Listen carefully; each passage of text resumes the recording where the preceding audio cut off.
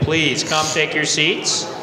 Don't drink the whiskey. Listen, this isn't a fraternity party over here. I see you two back there.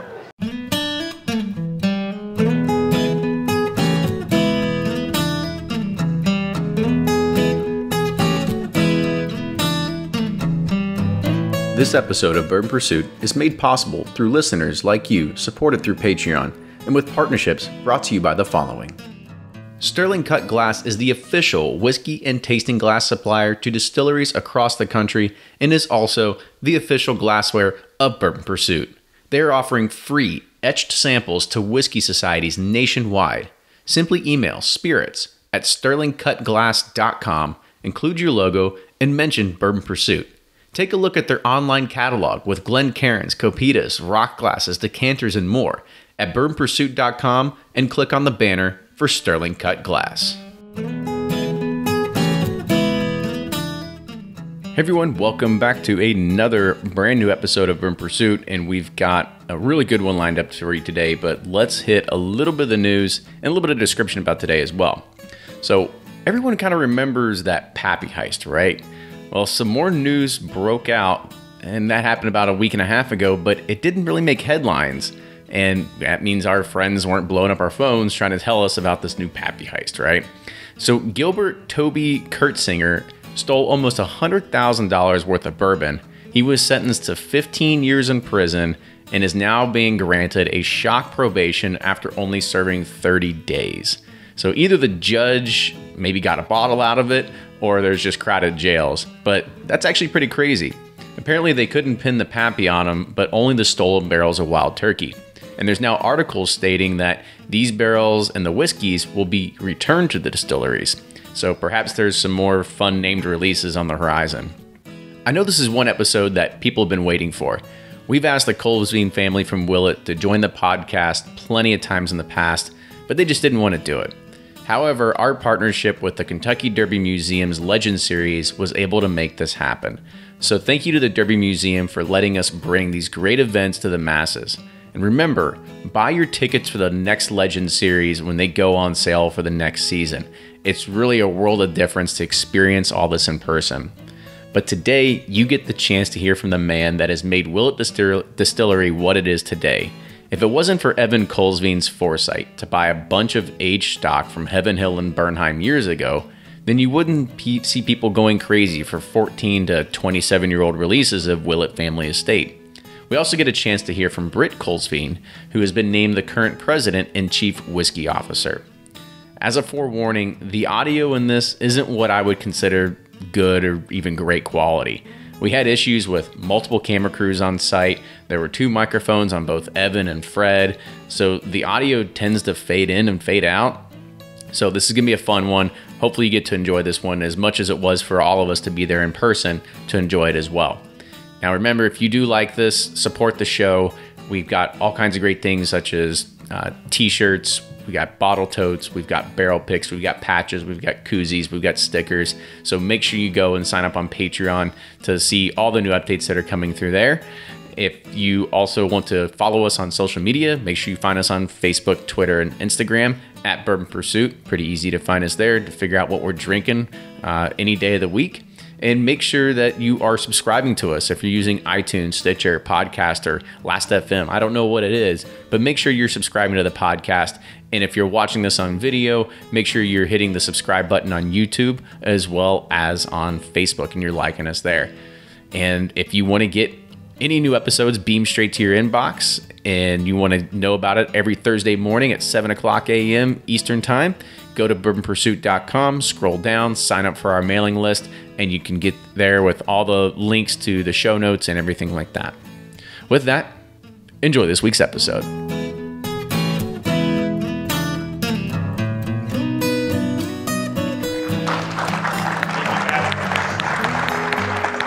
Thank you very much. Thank you, everybody, for coming. This year's been about family. This is our 5th year of the Legend Series at the Kentucky Derby Museum.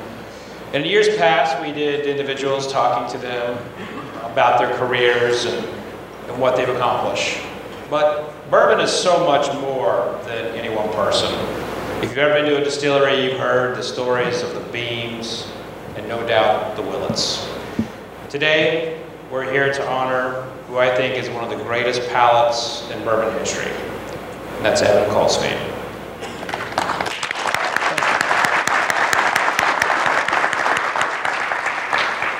And we are joined on stage by the president of the Willett Distillery, and I have not done a thorough look into this, but I'm pretty sure you're the only president of a female president of a Kentucky bourbon distillery right now. So, ladies and gentlemen, Britt Kulsveen. Actually, I inherited it from my mother, so she was the first. Okay. I can't take all the credit. So you inherited it from mom. Yeah. I tried to get mom up on stage at last minute. Did you know about this? No. Can you imagine her telling me no? It was a pass me down. It was, yeah, she didn't want to come. So, I'd love to have you up here. Right here we have the Willett family. We have Drew, Martha, Janelle. Don't forget Janelle.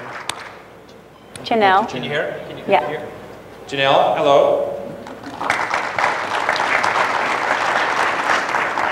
But the bourbon industry is about family, and the Willett Distillery and what this distillery has accomplished in the last 3 or 4 decades is amazing to me, as somebody who studies the history of bourbon and what the distillery has accomplished and what it has been through and what you have individually done is amazing.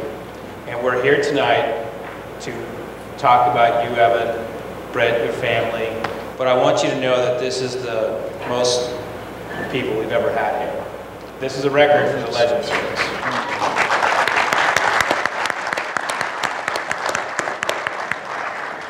They're here for you. They're here to listen to a few stories. Yeah. I want to start with your childhood. Where did you grow up? Norway. What part of Norway? Hamar, which is part of the southern part of Norway. It's about 1/3 up from the very southern tip, but it's, if anybody knows where Oslo is, it's about 85 miles north of Oslo.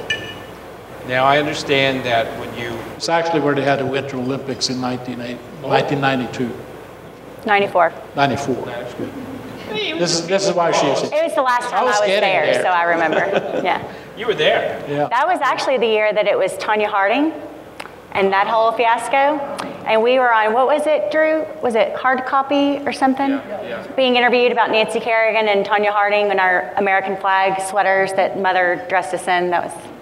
Now, did you have any role in that at all? Did you? In the sweater or in the hard copy interview? Tonya Harding. Oh, no. Big conspiracy about that. Yeah, no. And I have not watched I, Tonya yet, so no.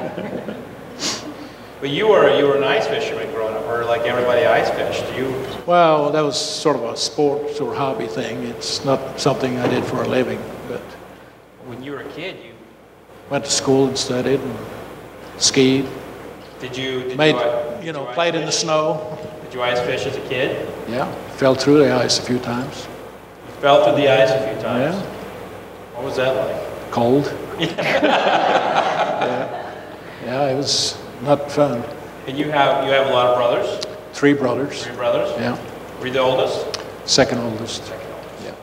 What did you all do? Did you go ice fishing and skiing? And was everybody drinking? I'm just imagining everybody drinking aquavit. Yeah, well, 10 years old at that time. yeah, aquavit is actually much more popular today than it was back then. Okay. It's much better today than it was back then. It's back then it was not that good. What were you drinking back then? Not that you would ever. No, we never drank. Never. But they used to have a saying in Norway that everybody had a still in their basement except the sheriff. He had his neighbors doing his. Yeah. That's not too different from Kentucky at one point. But That's true. That's true. It was a natural assimilation here. Yeah. And you moved here when you were 14. Yeah. Well, 50, I just turned 15. You had just turned 15. Yeah. What was that like when you Well, I didn't move to Kentucky then, I moved to Colorado then. Okay. So, and I spent about 10 or 12 years in Colorado, and then I came to Kentucky and met my wonderful wife, and got married, and she being from Kentucky, why, I didn't have any choice, I had to move to Kentucky. Now, we're definitely going to get into that point, but one of the things that I learned about you that I didn't know was that you joined the Merchant Marines. Right, that was before I came here. And I was a lot younger then. Apparently there's a story about you becoming a chef in the Merchant Marines. Sort of, yeah. We didn't have official titles, but they did have a chef title, I guess. But he's asking you why you came into that role. Do you remember what you told me, Dad? Well, yes, but I'm not sure I should tell everything here. Listen, this is all off the record. Well, yes, I understand. That's why we're... They're drinking. No one's going to remember anything that we said. No, it's not good. Well, I mean, it wasn't anything, you know, the chef was basically, he liked to drink a whole lot. So he was a little too intoxicated to do chefing. Yeah, and so I did a lot of different, it was a merchant marine ship, so, you know, I had a lot of different jobs, working on deck and in the kitchen, but I spent most of the time actually ending up having to run the whole kitchen. So, you know, it was a lot of work, about 45 people on board and 5 hot meals a day. Now, So, you have a tattoo on your arm. yeah. Can we see that? Is it visible to show? Is there a story behind the tattoo? Pain. Pain? Was that a Merchant Marine story? Yeah, it's, you know, that was the cool thing to do was if you were in the merchant marines. But did you actually get a tattoo of Hawaii in Hawaii? Yes. You did? Yeah. I just remember when I got my first tattoo, I got in a lot of trouble, and I reminded him that he had a tattoo on his arm. Yeah. Didn't still go over very well. It still didn't go over very well. Yeah. Back then, that was, you know, 60, I don't know, some years ago, so 50 some years ago. People didn't do tattooing like they do today. Yeah, now It was more of It's an art. It was more of a sailor thing then. Yeah. It's the rite of passage. If you're at sea, you gotta have a tattoo. Well, that was what everybody said. So, you know, if you didn't get a tattoo, you were a chicken. You couldn't go back on the ship. Really, they wouldn't let you back on if you didn't have a tattoo. Yeah. Wow. And then you skied in college. Yeah. What was your event?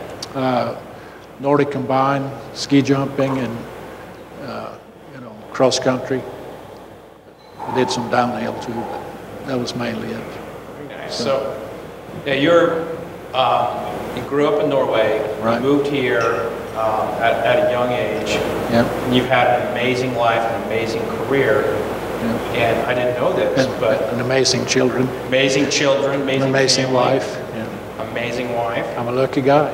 and a lot of friends. Yeah. A lot of good people. We have a very big family. We're Big very family. grateful for it. Well, and if you think about Bourbon as one big family, you know, It is. And we do. you have a very large family. Yeah. But one thing that surprised me when Britt and I were talking was that you're not a U.S. citizen. No, I'm not. Is that by choice? Is that something that you Yeah. Well, the only distinction is whether or not I can vote. I still get to pay taxes. And you know, you're running the distillery, so you have to pay a lot of tax. I do. We work for the federal government. Yeah. Yeah. Yeah. My Martha's dad used to always remind us that we were glorified revenue collectors. Yeah. So, and it hasn't changed. So, was there ever a point in the last 25, 30 years where you're like, you know what, I'm going to become a citizen? Have you ever considered? You know, I think there's been some elections we probably could have used your vote. Yeah. You know? Well, I always said if my one vote would make a difference, I would consider it. Yeah. Well, it might have. It may have. Now, I do know there are some elected officials in the audience, and They got my vote. yeah. Now, Britt, I know you love your dad.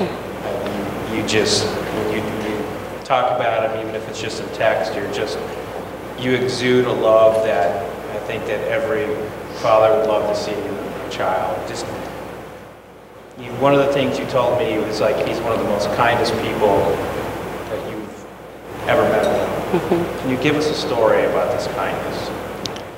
See, that's kind of hard on the spot to pick one story. That's like when someone says, which one of these is your favorite bourbon? I'm like, well, it depends on my mood, so. Well, later I'm going to ask him who's his favorite kid, so I'm going to do a good I try not to pick favorites. Yeah. We can come back to that. I think I would like to think about that for a little bit, if you don't mind. So you got to come up with something good. Yeah, I do. Come back to that. Evan, since while she's thinking about bragging about you, I'm going to ask you to brag about her. She is now the president Yes, of your distillery. right. How proud are you of her? Very proud. But I'm proud of all of them, so. Was there a moment in seeing, because we all know Britt does a lot of the behind-the-scenes work, some of the things that are just kind of not glorified. Was there ever a moment where you saw her in action and you're like, wow, she's got skills? Well, she does, and I'll tell you, they all have very excellent skills. You know that. Absolutely. So it's not about that. It's about trying to keep an organization moving forward. And what's she like? Because when you all eventually have a meeting, you're eventually sitting down talking about the distillation and marketing or whatever. What's Britt like in a meeting? she's all business. Yeah.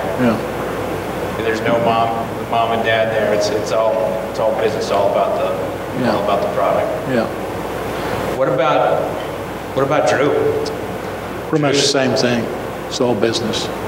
Drew is like, You know Drew. You know both of them real well. Very well. You know Janelle. You know all of them. Very well. Yeah. A few weeks ago, Drew was in Food and Wine magazine. He's been in Esquire. He's been in GQ. He's been in a lot of things. Yeah. He's a model. He's a model. He got all the photogenic genes. Yeah. I wouldn't say that. I would. By the way, look at these boots, everybody. Look, can you show everyone the boots? Yeah. Absolutely. That is some fashion. Yeah. High fashion. Now I've noticed this about you. You're always wearing boots. I am. Is there a story? Is there a story behind that? You just Well, there is a story behind these particular boots, but in general is if you've ever been out to our family's distillery, any of you, at any given moment, you're walking through grass or mud, and we will probably never pave our rock road, and climbing through warehouses and the bottling house and everything in between, and so you got to be able to get around. And if somebody gets out of line, you might need to give them the boot. a little harder to. Yeah. Very nice. These ones in particular, however, I was recently in Washington, D.C. for an event, and I went over to Delaware for the day and spent some time with Mike Jaginski, who has Jeeps for Joy. And I was talking about how I really wanted a vintage leather jacket and this and that. And he said, oh, well, my wife, Claire, and I, we have vintage clothing on the side. And I said, well, of course I did not know this. And so Mike and Claire actually gave me these boots. They had had these boots for a while, and they said, nobody ever buys our boots, so we'll just give them to you because we know how much you like boots and we'll appreciate these. So Mike's a great guy. He is a great guy. Those are great boots. And they, one of our friends was saying that your boots are kind of like my ascots. It's like You got your ascot, I got my boots. I think we even match. Yeah. That was not planned, but that's cool. Yeah. So you watched your brother kind of come up the ranks. You're older. I am. Your older sister. She's younger. She's younger. I'm the oldest sibling, yeah. You watch Drew kind of come up the ranks and see him work with your dad. The palate is not something that I don't know if it can be really passed down. You have one of the greatest palates of all time, and I feel like Drew has a phenomenal palate. beat that up. He has a phenomenal palate. Definitely. Was there something you did? Did you train him? Did you? No, I think he's done it on his own. We're watching you. Maybe. Yeah. But he has an excellent palate. When you're picking a barrel, because you were one of the very first people to do small batching, Right. do it right. But when you're picking one barrel, and then you're tasting 15 or 20 others. What are you looking for to kind of create that small batch composition? I always look for something that I like. It's just that simple. It's something that you like, is it? Yeah, it either tastes right or it doesn't taste right. What's something that doesn't taste right for you? Oh, well, I mean, sometimes it can have a little harsh taste to it, or bite, or, you know, and sometimes it can be just aging that's not just going right or not long enough, or, I mean, it could be many different things. Was there ever a place, like a particular special spot in the warehouse that you noticed that kind of drew those good flavors that you really like? Well, I'm sure you've heard most people in the industry, they always have stories about favorite places in certain warehouses, and there's something to that. But I mean, you've been in our warehouses, and you know, you can go in we have 5 floors in our warehouses. They're all the same, and very small compared to, you know, other big distilleries. And one thing that works well for us is that all our warehouses sit on a high plateau, so we get excellent crosswinds. There's wind in there all the time, so we get a lot of good breezes through there. But every floor in the warehouse has a different temperature and basically humidity, its own microclimate. And then they're, you know, depending on what side the sun comes up and all of that. So, I mean, these are all things that you don't really think about as very much as a person on a regular basis, but, you know, it all makes a difference. So, he's not going to share the secret with you, Fred, if that's what you're asking. Well, but I'm giving you general information. It's hard to be specific about certain things like that. No, you know, your warehouses, you know, we were walking up. Well, you were there just a few days ago. Yeah, just a few days ago I was there picking a barrel for Bourbon and Beyond, and we were walking up the warehouses, the flights, and you could feel the temperature changing every floor. In the summertime, it's much easier to feel it because you go up to the 5th floor, it can be 95 degrees or more, and you go to the bottom floor, it can be 15 degrees cooler. So that's a huge difference. And your warehouses too, they have they sit in a really nice spot. You get some good wind, and it's just a really good location. You get a lot of good sun in there. It is, yeah. So there's something to the magic in your warehouses. Yes. Especially. That's what Thompson always said that. You spent a lot of time with Thompson Willett, your father-in-law. Yeah. What was something you learned from Thompson? A lot of wisdom. Yeah. Did you ever walk through a warehouse and did he show you a secret spot of his? Well, I don't know if it was a secret spot, but he would call it maybe a nice, good spot or something, you know. But yeah, we spent a lot of time together.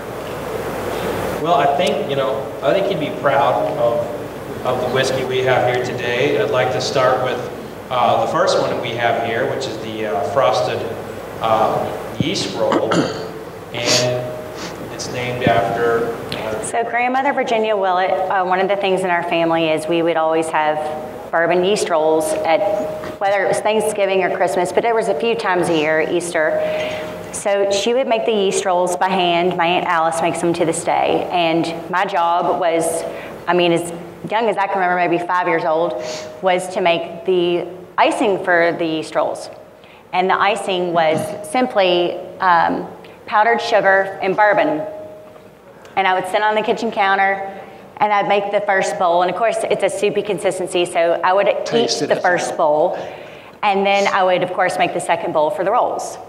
And this barrel here, barrel number 704, it was distilled on May 17th of 2012, which is a sacred day for Dad because May 17th is May Day in Norway, which is the equivalent of our 4th of July. It's also the first barrel pick that Drew and I have done together. And when nosing it, I kept saying this reminds me of childhood, just reminds me of grandmother's yeast rolls. And of course, Jaron Hyman, who's with Jack Rose and the Bourbon Source, he was there with us that day, and he said, yeah, I totally get the frosting. And so that's kind of where it got coined with the frosted yeast rolls. So, but this is the first time we've ever bottled this particular mash bill. It's our high corn mash bill, and this is the first time we've ever bottled it before. So you're getting an opportunity to taste something the first time. And the mash bill is 79 corn and 7% rye, 14% barley, and it's 5 years old. Mm-hmm. Yeah. Where in the what warehouse and what location would this have been? This was warehouse A, and Drew, was this floor 2? I couldn't remember if it was 2 or 3, second floor. I'm going to find the Willett sweet spot here in a second, folks. All my questions will be by design. I think you've been there enough to already know where they are, Fred. I don't know. We were in the very back, and I think I could easily fit back there with the drill. And Drew is pretty comical. Drew was like, where's the hammer? It should be in the bag. I'm like, Drew, it's not in here, it's not in here. So Drew is plugging the barrel with his finger while we're trying to find the hammer. But Drew had over-prepared and had brought the hammer over by the barrel and didn't realize it, so. It's behind me. Yeah. Rookie mistake. Yeah. Evan, I want to now talk about, the time that you got in the business. This is, how did a Norwegian get into the Kentucky bourbon business? Give us the very start. Like, how did you get in the drinks business? I wasn't very smart. Yeah. No. I think it's just the opposite. Yeah. When I came over here, I had always been interested in Norway. I had friends that, we distilled things together and just experimented with mostly liqueurs and things like that. But then when I came over here, went to school, went to college, and I always in college worked in the hotel trade and restaurant and bar and stuff like that while I was in college. So always involved in the consumer side of the industry. Then got together with my friend in Norway and said, I'm going to be graduating pretty soon, so why don't we get some equipment made, send it over here. And actually, when I was getting out of college, my initial idea was to start a liqueur company, make liqueurs. I was a little bit ahead of the time. He's always been 40 years ahead of his time. Yeah. So we made some samples, and back then Hublon was a big company in liqueurs, aero liqueurs and so forth. So I contacted them and sent them a sample and, asked if they would be interested in, some business relationship, whether it was making it, distributing it, or whatever. And they said they were interested, but they wanted me to send them the formula. So I said, well, I don't think I can do that, So, because then they wouldn't really need me much after that. But so, about, I guess probably 3 weeks later, I got a call from an attorney in Denver. I was living in Colorado at the time. Excuse me. And he said he had a colleague, a friend that was an attorney for Hublon. And so he had found out about it and wanted to know if I was interested in, doing business with some people he knew. So I said, well, I'm, just getting ready to get out of school, so I'm interested in listening to anybody, really. And so then we kind of got together and we're going to, move forward with this, but it didn't seem like it was really going to go very far. So after a couple of years working with them, I just started working on my own. And then one thing leading to another, I eventually moved down here to Kentucky and then sort of shifted where it got into where now it's bourbon and whiskey and other spirits, and did make some really good liqueurs, but we never really sold them. So that's still on the back burner. That's where it started, so and it's still on the back burner. There's still a chance we'll see those liqueurs, though. Yeah, maybe another 30 years. Yeah. When does limestone fit in the picture? That's who I was talking about. I wasn't going to, bring them up by name or anything. But when did you move here? I moved to Kentucky in 1974. Okay. Yeah.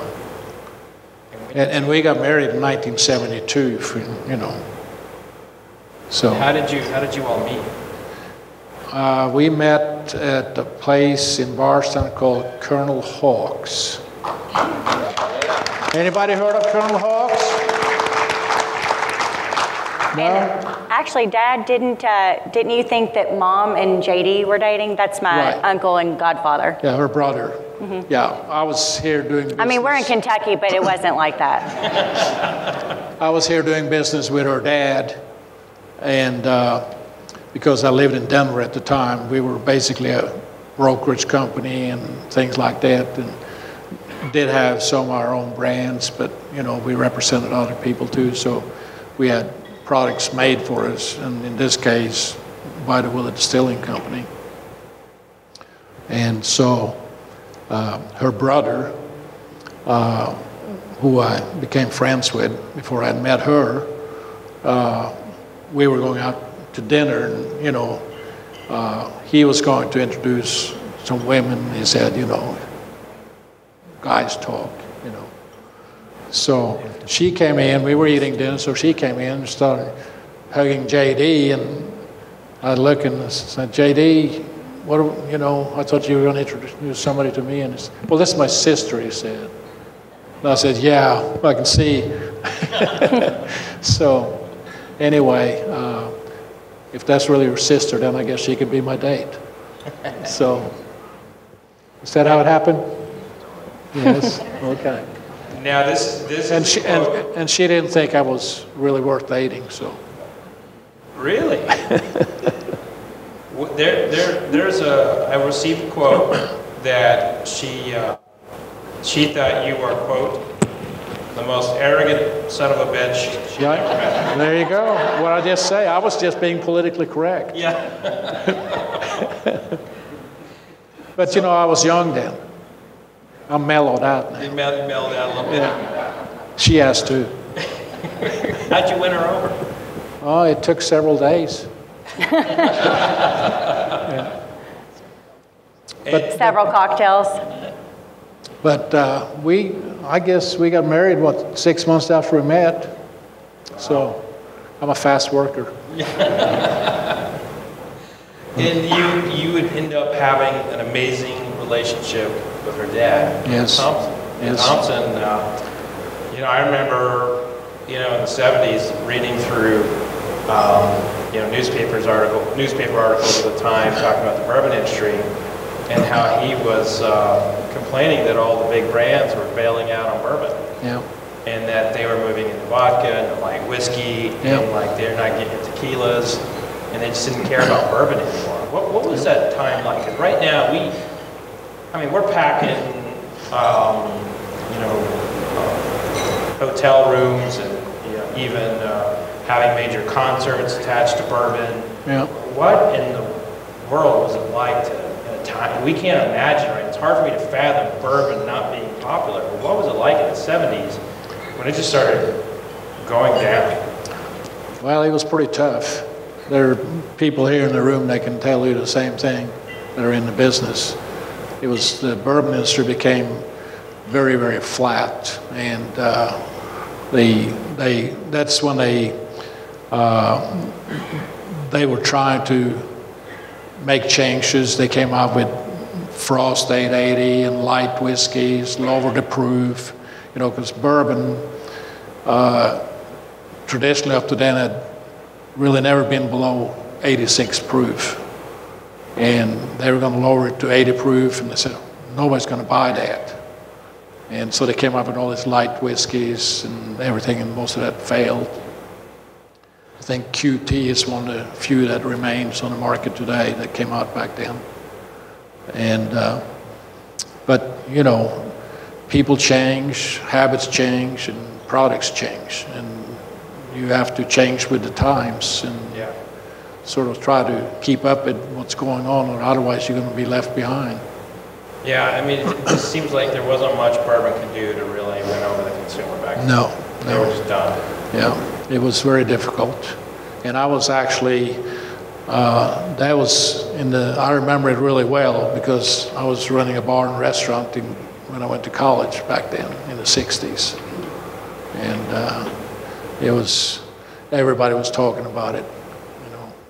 So, but you see what's happening today. I mean, now, last number of years, last decade or so, bourbon, you got, you know, it says bourbon and something, but I mean, it's bourbon and cherry bourbon, blueberry bourbon, melon bourbon, you know, I mean, and then the claim is that it expands the category. Well, if you're including all those, yes, but somehow bourbon has managed to come out on top as an individual product. Now, I've always believed that bourbon is really the finest and most expensive whiskey, you know, that there is.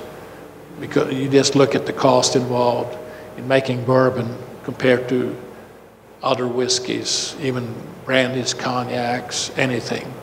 You know, bourbon, you know, because of the regulations, you know, we can only use the barrel one time.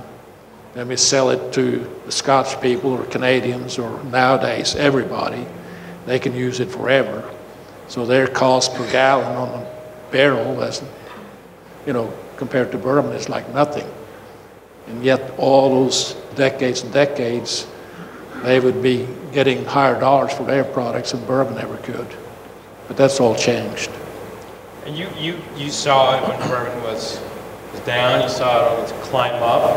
Was there ever a moment where you were like, all right, bourbon's back? Yeah, I remember that well too. Japan is when that started in the early 80s.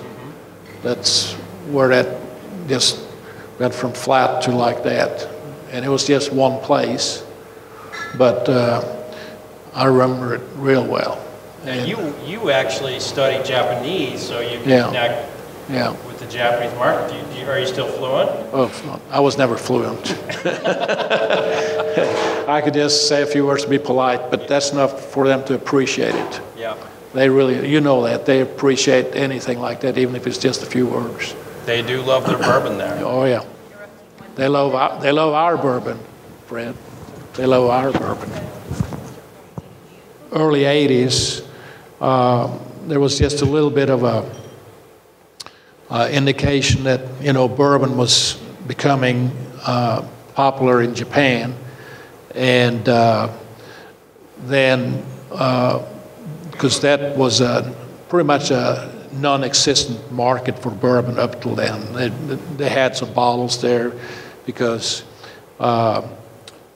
the Jim Beam and Brown-Forman had their Jack Daniels, and then a couple other companies had their product in wide distribution around the world where it was available in certain places, but there weren't any sales to speak of. And so it wasn't that it was unheard of in those markets, it's just that there was no consumer interest. Right. But all of a sudden, the Japanese, I guess the emperor maybe had announced that bourbon was good, I don't know. Yeah, someone did, right? Yeah, it was like right. Out of nowhere. Yeah. And so it didn't take very long. It was like an eruption. And the market in Japan went from basically nothing to hundreds of thousands of cases in no time flat. And then what started happening after that was a ripple effect where it would, you know, go to adjoining islands, adjoining countries, and that's still going on today. Absolutely. And that's how it's spreading. You had, did you have bourbons that you specifically targeted for?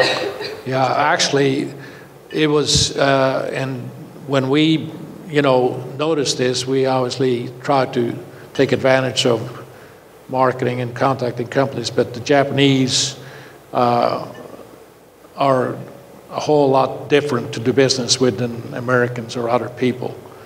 And they're only, back then and even now, they're big, what they call geisha or keisa companies.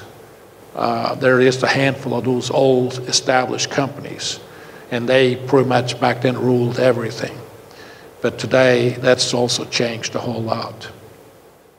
So now there are lots and lots of companies that are importers and wholesalers there, and new upstart companies in the last 20, 30 years.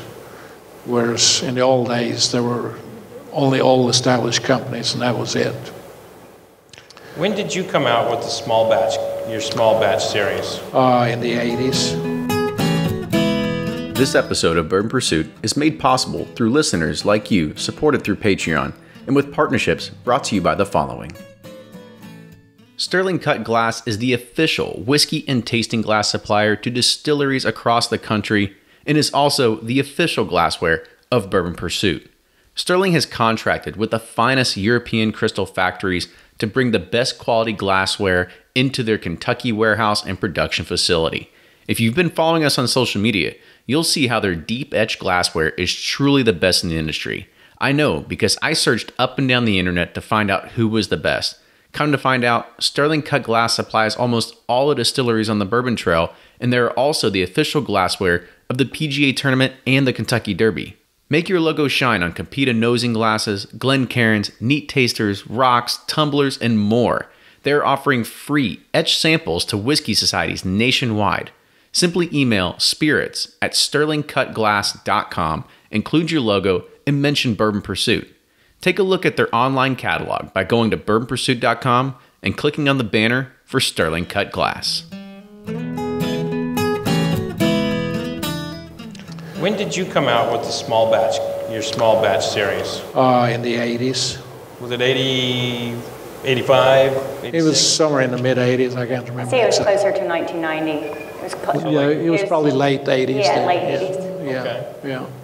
And that was one of the very first small batch collections that were out there. When you were devising that, what were you? How many? Has it changed much? Well, the interesting thing was, and we actually started selling our small batch products overseas because we showed it to distributors here in this country, and then they said, well, nobody here is going to buy that. It's too expensive. Our customers, they don't buy anything over $8 or whatever, back then, $10. And so our overseas customers, which at that time, we had already established a good overseas business. So we were actually doing more business overseas than we were in this country. Wow. The funny thing that happened to us was that that's what our overseas customers wanted, those kind of products. And that's what we had to offer. And then later,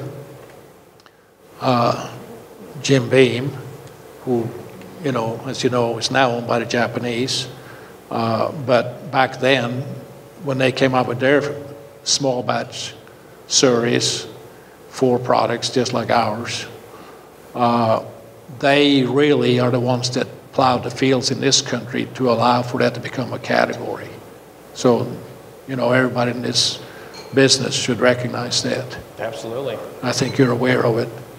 Yeah, well, I think it's also, I would like to note that, you were giving props to a competitor in some respects there. Well, we don't think of anybody as competitors, really. Yeah. But because, this whole industry is made up of families and friends. It's a small business. Even though it's a huge business, it's a small business. But so what happened then was that people, distributors, in this country that had traveled overseas and seen our products in famous, like, Harrods or famous stores in London, Paris, Japan, all over the place, started contacting us when they found out where the products were coming from and asking if they could represent our products in this country.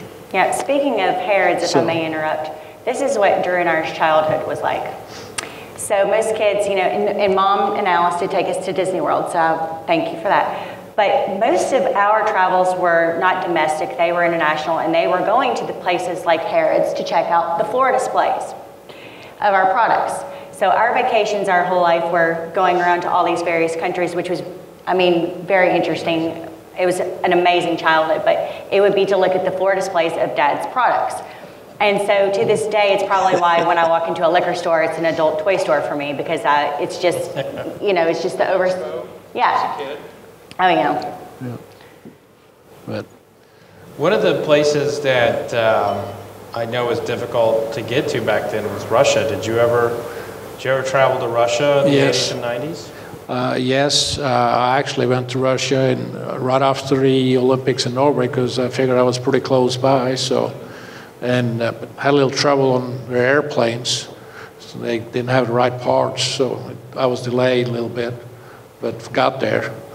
And then we've done some business there, but it's even to this day, it's a very difficult place to do business because of monetary issues and things like that. Like, is it just like a trust issue, like distributors in Russia? Or? Yeah, and there's some very major companies there now that have, the wherewithal to do things. But as a rule, we try to work with more medium-sized and smaller-sized companies, because to us, our philosophy is that,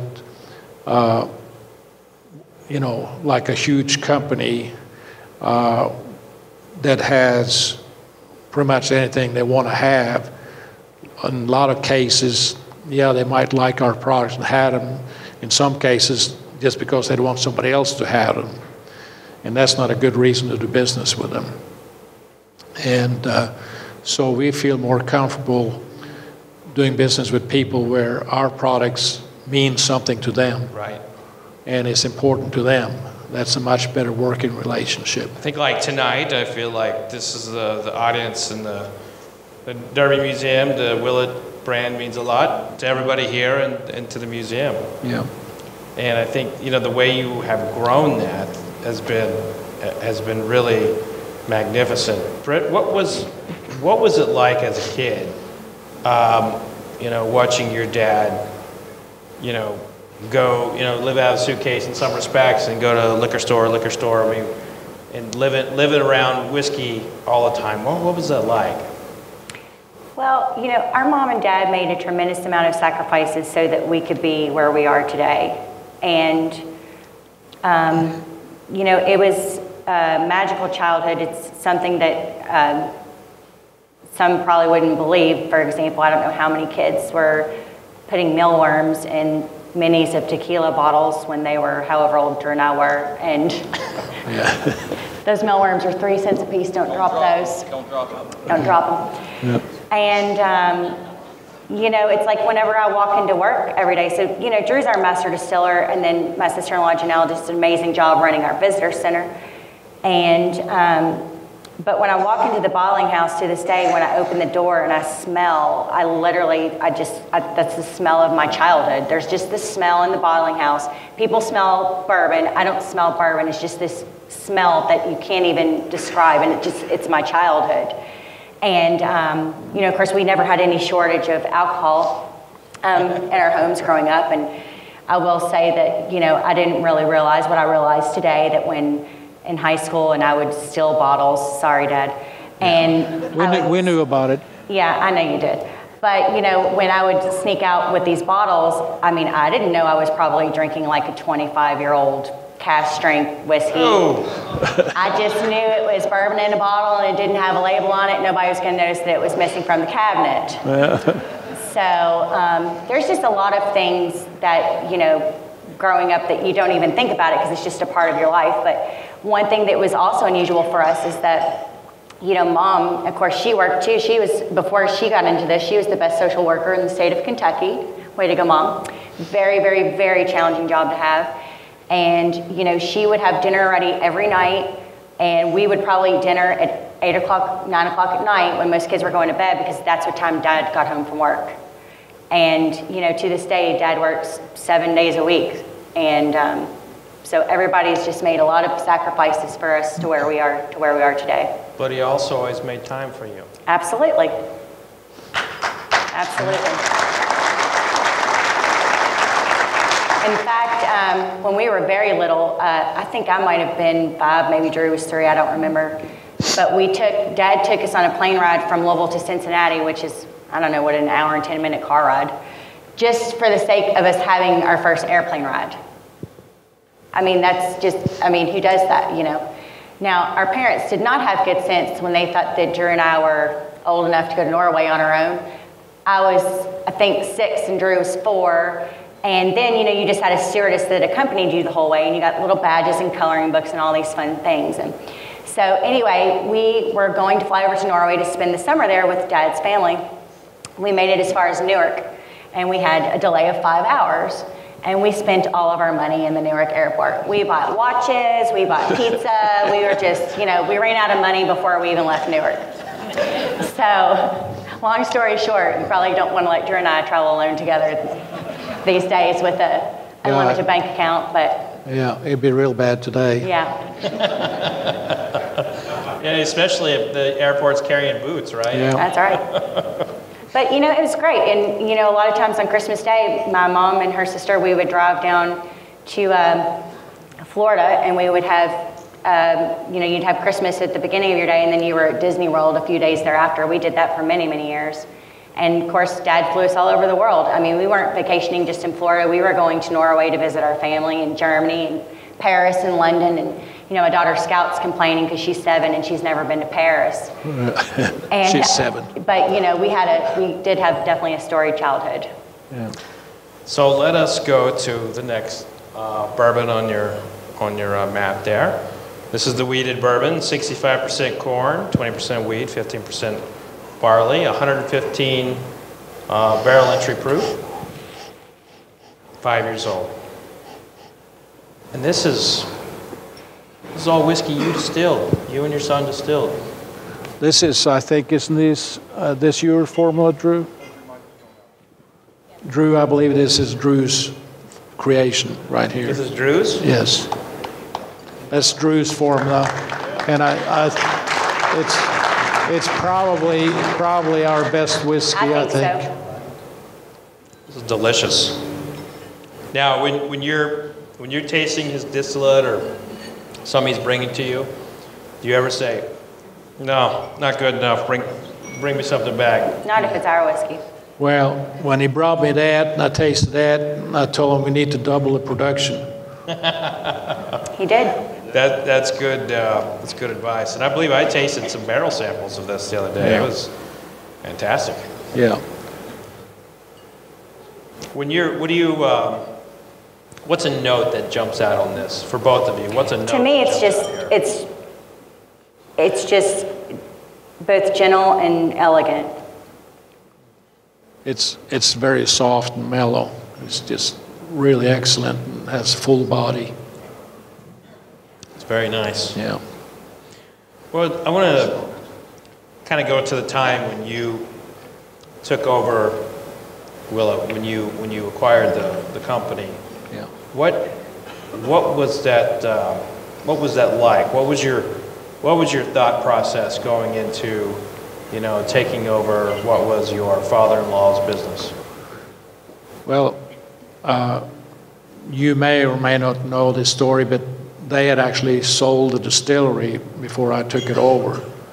And so it was a complicated situation. So we basically had to rebuild everything from scratch.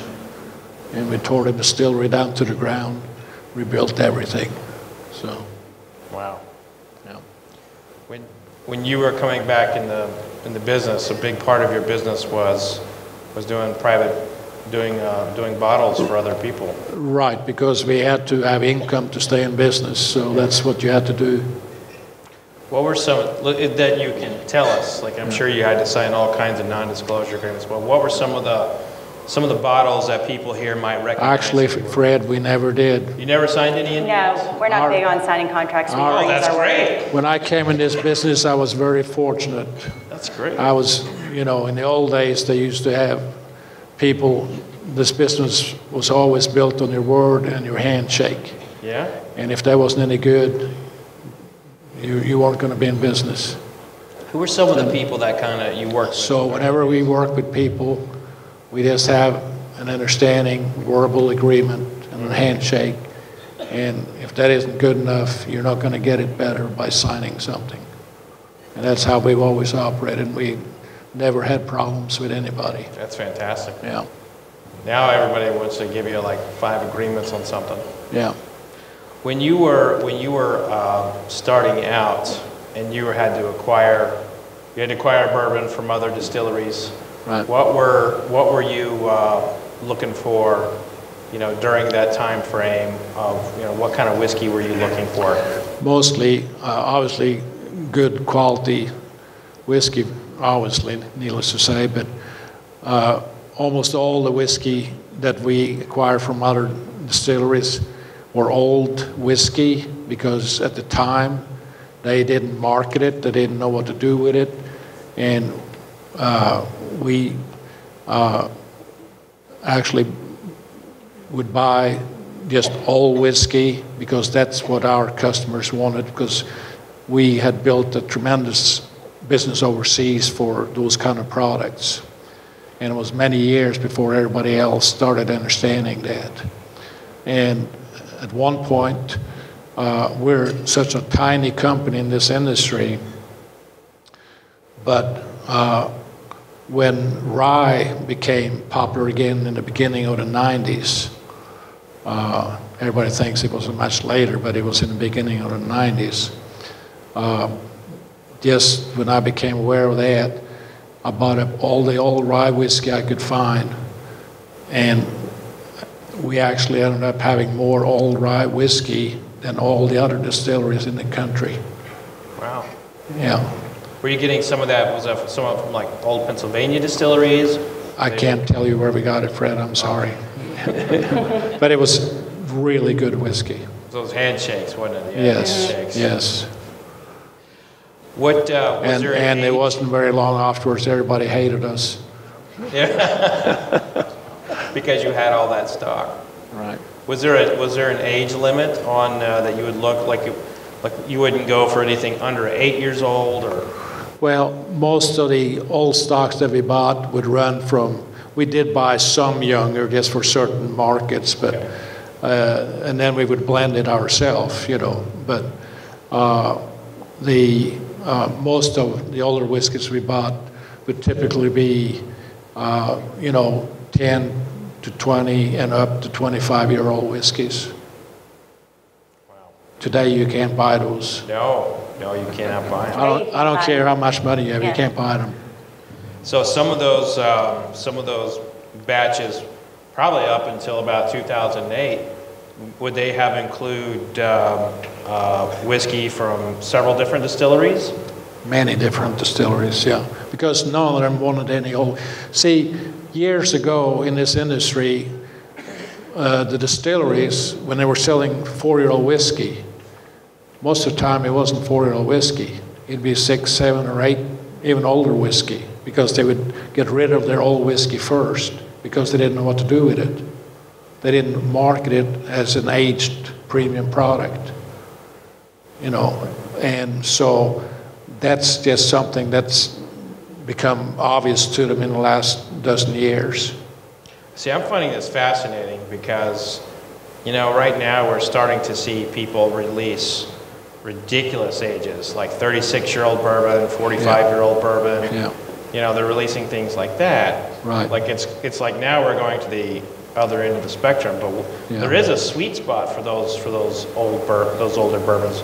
For you, Right. like what's a good range for an aged bourbon like that?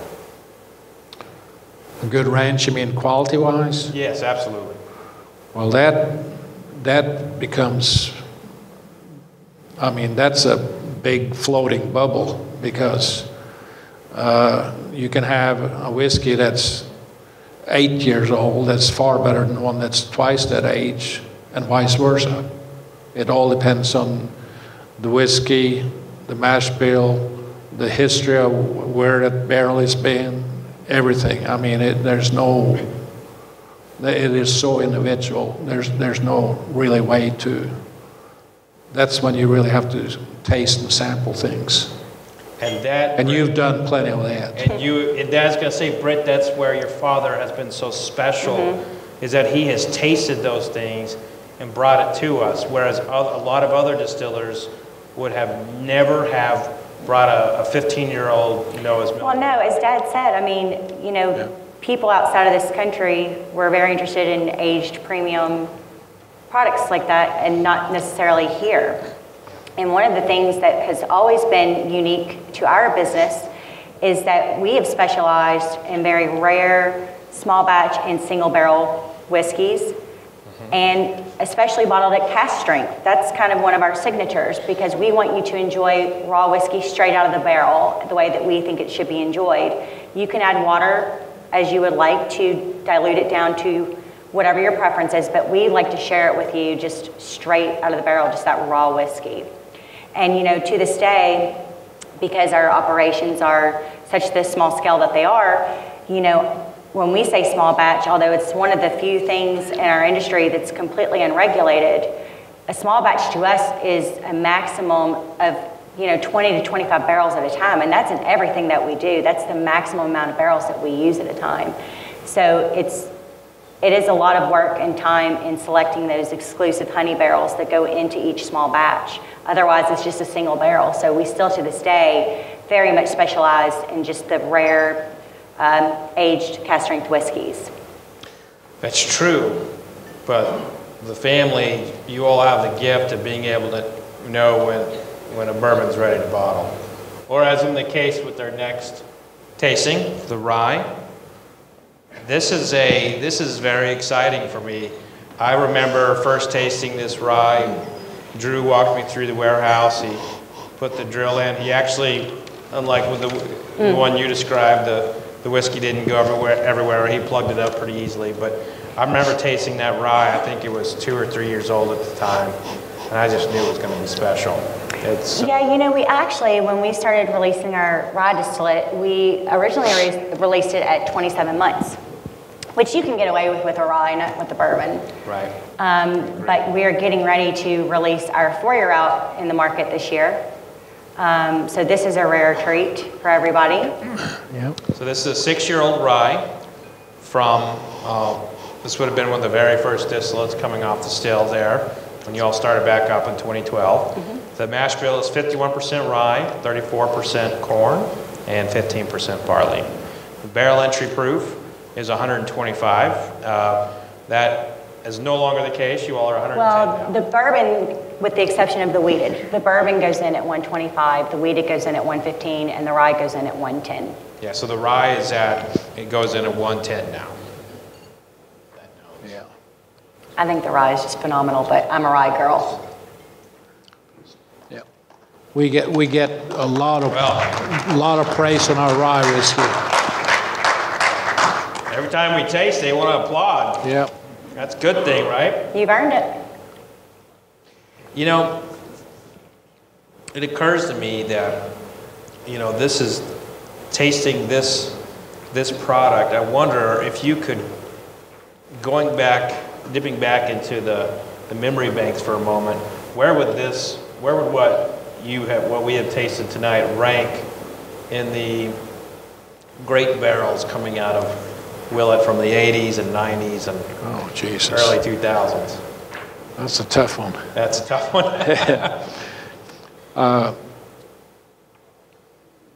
I think we tried to, the older whiskeys that we used to acquire, years back were heavier bodied whiskeys.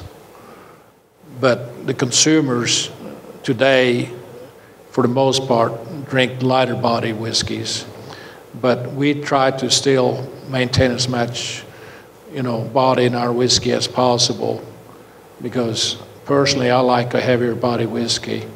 And well, you talk about that all the time, Fred, about people comparing their whiskey in the 70s and then today. You talk about that all of the time and what's changed. And And the only reason that these aren't as heavy body right now as the older stocks that we bought, acquired years ago, is that these are only half the age. But they'll gain a lot more body. They feel alive on the palate. Yes, they have very clean, fresh taste. They're, if this is where we're at in 5-6 years, count me getting in line at 12 years. Yeah. 10 years, 8. Won't be long. Yeah, I know. We'll be here before we know it. Yep. Now we take a look at, we talked about the 80s and a little bit of the 90s. Willett starts really becoming popular in the 2000s, and I don't mean just a little popular. I mean, it's like a cult following. Right. I mean, now you have umpteen amount of Facebook pages about stalking. Fred, we are not on social media. You're not on Facebook? I've never been there. You're He's not? he's never been there. Never been there. Facebook or InstaChat? I've heard about it. You're not missing anything. But I will tell you that there's a lot of fan pages out there for what you have done. Yeah. And did you ever allow yourself to enjoy any of that fandom that was kind of rising in the 2000s? I've never been involved in any of it. You just like making whiskey. Yeah. I get up and go to work and go home and eat and go to bed. I'm a boring guy. Now, That's definitely not true. but Britt says you're the world's most interesting man. Well, that guy was in a beer commercial. Yeah. No, Dad, well, you just be sitting there. He does it to every single one of us, and he'll say, I don't even care what you're talking about. Well, back when I was on the Olympic ski jumping teams, what? I wasn't on the Olympic ski team. Well, okay, that's a bit exaggerated, but my point is, you'll say, when I was a bartender, this, that. Well, I didn't know you were a bartender. It's just fill in the blank. It doesn't matter. He says it to Mom every day. She's like, I didn't know that about you. You've been married how many years now? 45 years. Yeah. Well, I can't tell it all to you at one time.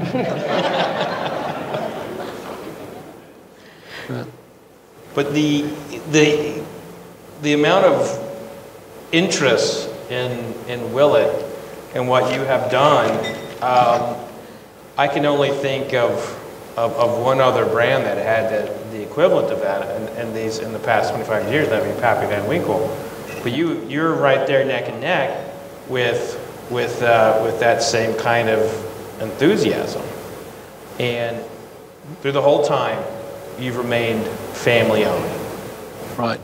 How many times have you been asked from somebody, like, can we own a share? Can we buy you? Can we? How often? Tell him about the best deal you got, Dad, from the Japanese. Yeah. Well, that's a long time ago, actually. That was in the 80s. We did a lot of business in Japan in the 80s and 90s. In fact, we couldn't print enough labels fast enough. And they would come knock on our door. I mean, we had probably 20 different importers in Japan. And we couldn't keep up with it. But one day, one of the ones we did a lot of business with came and with 3 or 4 of they're all IBM pinstripe suit guys, So when they come to us, of course, you've been there, so we're not like, we're not Brown Foreman, So we usually get them to taste something and then we get their tie off and, we get them to become human beings. And so the big guy says to me, we're sitting there talking about business, and he says, we have very good news for you. And I said, oh, that's good. And he says, we'd like to make you offer to buy you out. And I said, oh, that's interesting. And so I said, I don't know, I'd have to give that some thought. And he says, It's a very good offer, and we're ready to do business, he says. And I said, well, I just don't know, what I would do if I sold to you people. I'm not ready to retire yet. So he says, well, we want you to stay here and run it. And I looked at him and I said, well, I'm doing that now without you. And he looked at me. And he looked at me and he just didn't understand. And I explained to him, and he says, but you'd have all this money. And I said, yeah, but you don't understand. You want me to still live here in Bardstown and run it. Yeah, yeah. So we didn't make a deal. Yeah. But other people have come to you and many times, yeah. Does it get it? Have you said no so many times they eventually stop calling? Some of them stopped calling, but we still get calls. Yeah. Some of them just go by others. Yeah. Yeah. Right. That's easier. Yeah. Path of least resistance. There have been a lot of distilleries purchased, small and large, in the last some 5 for years. completely ridiculous sums. Some completely ridiculous. No, he's saying for ridiculous sums. Yeah, so like High West, which sold for like 160 million to Constellation, that was public. So there have been a lot of those. Yeah. But now Britt, she's the president. She's got to hold the fence up now. Yeah. Do you have any advice for her for like how to say no to people trying to buy the company? I've been first-hand experienced on several of those occasions. Yeah. She probably wouldn't even talk to them. I at least, I'm, nice enough to talk to them. What are you trying to say? Well, it's effective if you don't talk to them. You don't ever get the offer. So. Yeah, I'm not a non-responder. That's not something I'm known for. But I will say that, as Dad always says, that family business is not for everybody, and it's the toughest business to be in. And that's true. And, we're just very fortunate that it works so well with our family. And I love that, I can pretty much say anything, and I don't think I'm going to get fired. And, we're not worried about hurting each other's feelings. It's just a very transparent operation, and it works really well for us. So we don't have any plans of changing that. We have the 80th anniversary coming around here. Yes, and I would like to we would like to personally tthank our friends from Jack Rose for donating this for us. Where are they? This evening. See Jared in the back? Stand up. Jared, where are you, Bill? Good friends of mine. Bill just donated it because he wants everybody to find his face on the bottle. Bill is one of the least vain people I know, so I know he probably had to twist his arm for that. Bill's been a big supporter of Willett. Yes, he has. I remember when Jack Rose in Washington D.C., which is I believe the world's best whiskey bar, and I do believe that. It's filled with mostly Willett. Yeah. It's funny, like you did used to go in there and there'd be like 3 or 4 shelves of Willett. But as the popularity has hit, it's like those shelves get a little smaller every day, I feel like. Yeah. I think they've got some senators drinking a little bit of Willett back there. Yeah, we know there's some of those. Yeah. You definitely know you got some senators drinking the product. Yeah. Well, hopefully it helps them make better votes. Well, that would be good. So tell us about the 80th anniversary is a 4-year-old. It's 72% corn. Bottled and bond. 13% rye, 15% barley. Bottled and bond. That's the original Willett mash bill. And that's really, really what I would call an excellent traditional Kentucky bourbon whiskey. It's really what Kentucky is all about. It noses like it's much older than a 4-year-old.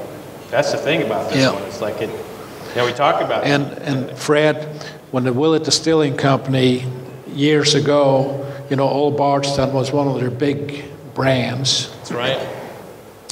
And at one time, Old Bardstown was the second biggest selling brand in the state of Kentucky. And the biggest seller they had was that mash bill right there at 100 proof bottle in bond.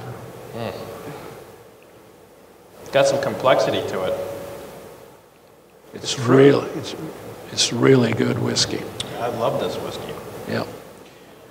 It's one of those where you see it pop up on the secondary market every now and then, and it sells for like 4 times the amount that you would have initially charged for. Yep. And that's going a little bit to that popularity. Is it difficult being so loved by, you know, in the whiskey community, because you don't see many bad things you know, written or said about your whiskey? Does that? Well, they probably have plenty to say after tonight. But it's one of those, like, it's like, you know, for a long time, like the Yankees won all the championships, and if you listen to the interviews, they would always say that it was harder being on top. It was easier coming out from the underdog.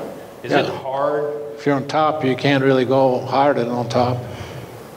And you all have seemed to hit with your whiskey releases at the top like every year, and it's like that's hard to do. We're just getting started. Yeah, but you're right. It's very hard to do and keep doing. That's the hard part, is to keep doing it. What is that the biggest challenge? It's a big challenge, yeah. But we have lots of other challenges too. Well, Britt, earlier I asked you to tell me the story about your dad. It's been some time. Have you had a chance to think of one? We can go to the audience for questions, and we can follow up again if you like.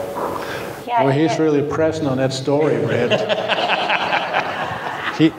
He must be waiting on some dirt to come out here. I know, and I'm trying to really behave myself, Dad. So don't drink anymore. How many mash bills do you have, and how many strains I'll of let you yeast? answer about the yeast. Okay. Well, actually, I will. I think, if I'm not mistaken, we do about 4 different mash bills on bourbons and 2 different mash bills on rye these days. And I like for Drew to answer your question on the yeast, because that's more in his expertise.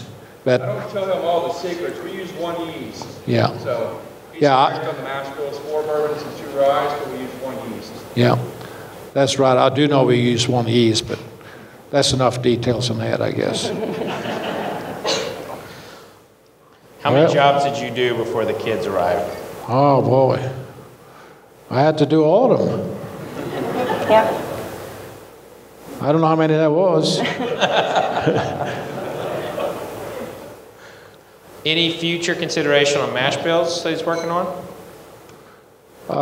We always have thoughts about those kind of things, but that's sort of long-term things, because it gets involved very quickly when you start.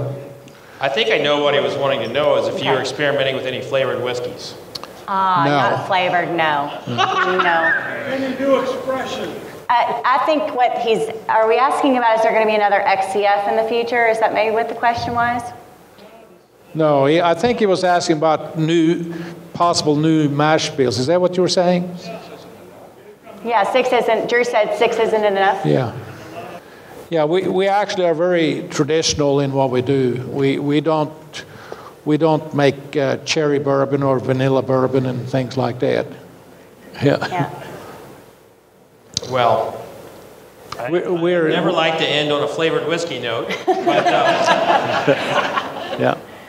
But you know, I honestly I wanted people to get to know you tonight. I wanted people to learn about your background and you know, the skiing, the Norway, the fact that you came up through the ranks and won your wife's heart and raised 2 beautiful kids, and you have a great family. I wanted people to get to know you. Everyone knows your whiskey, but tonight was an opportunity to get to know you and learn that passion that you have for bourbon, the passion you have for your family. Britt, you've had you've got an amazing father. And I would like to end the night on a toast. After this toast, you will be able to speak with Evan shortly. Like, we'll be kind of mingling around. You'll see us out there. There's still bottles for sale and everything, but this night was all about you and your whiskey and your family. And please just grab the glass. My God, none of you have anything left. For God's sake. We got to start reminding people to save something for a toast here. Yeah, looks like they poured a pretty short shot. And Fred, I just want to say too, thank you for being a vessel for helping us learn more about Dad. You know, Dad and I recently have been having a lot of Lexington adventures. I will just say that we watched my gas tank very closely. We did have a few Seinfeld moments together, but I have learned a lot about Dad over the last 6 weeks, and I'm just glad that people are able to have a night with him as well tonight. So thank you for your consideration and for facilitating all of this. We appreciate it very much, Fred. But this night's not about me. And we really appreciate all of you coming. It's a big honor to be here. Yeah, skull. Yeah, skull. Skull. So, ladies and gentlemen, thank you again so much. One more round of applause for Willett. I guess that.